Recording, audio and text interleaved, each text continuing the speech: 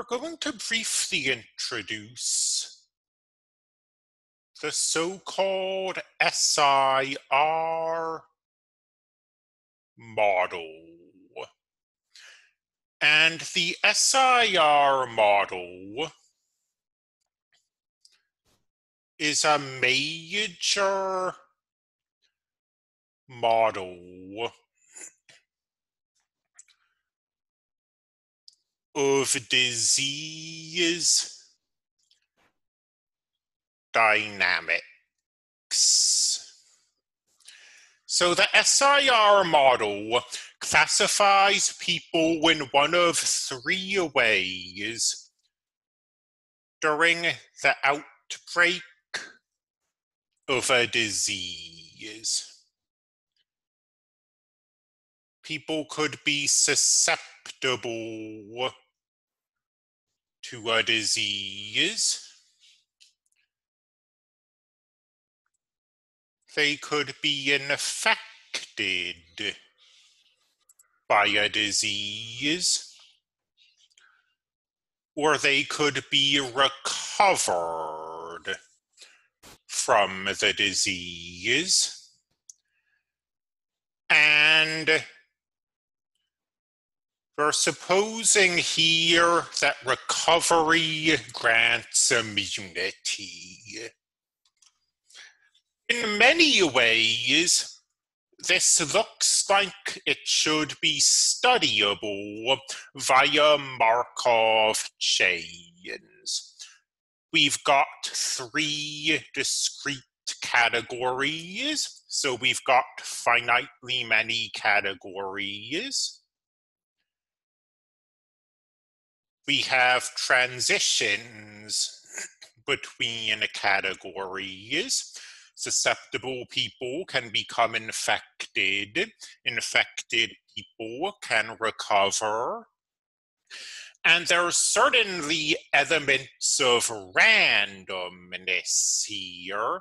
Like once you're infected, you might recover sooner or you might recover later. So there's some randomness in these transitions.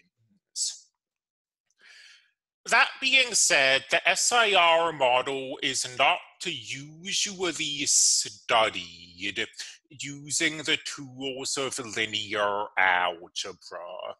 It's usually studied using differential equations. What are the problems here? Well, first of all, when you have a Markov chain, transition opportunities should come at discrete moments. So in the first example we gave, looking at a nucleotide, transitions can occur every time replication occurs. In the second example, random walks, transitions occur every time you reach an intersection.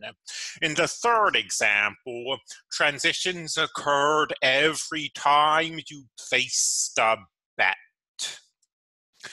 You don't really have that here. Someone can get sick, can go from S to I at any time. Likewise, someone can go from I to R at any time.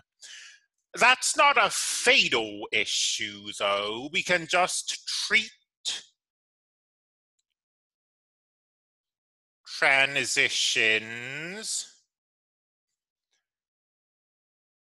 as happening,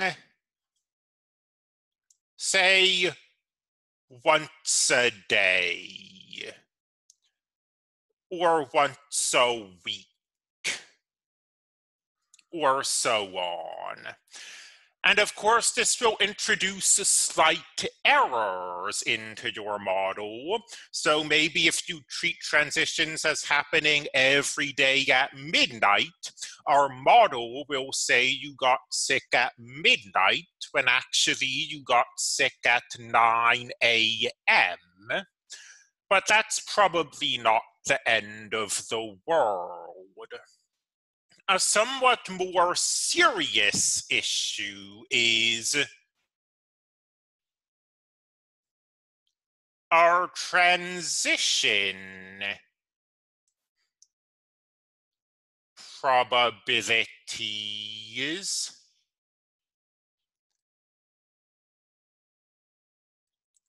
fixed. And the answer to this has to be no, at least not usually. So imagine an infectious disease. It's being spread by personal contact. And say initially, there are only a few infected people.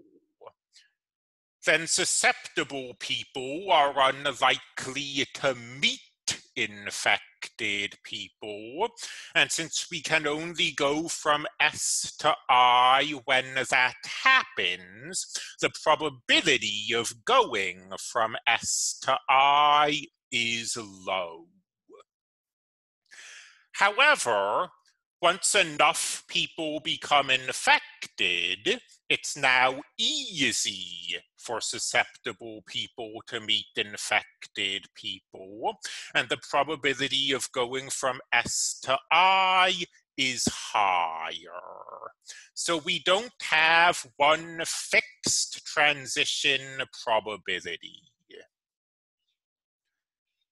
Now, a mathematician named Greenwood argued that there are still cases where using a Markov process is appropriate. So non-infectious diseases, perhaps spread by a tainted water supply or something like that.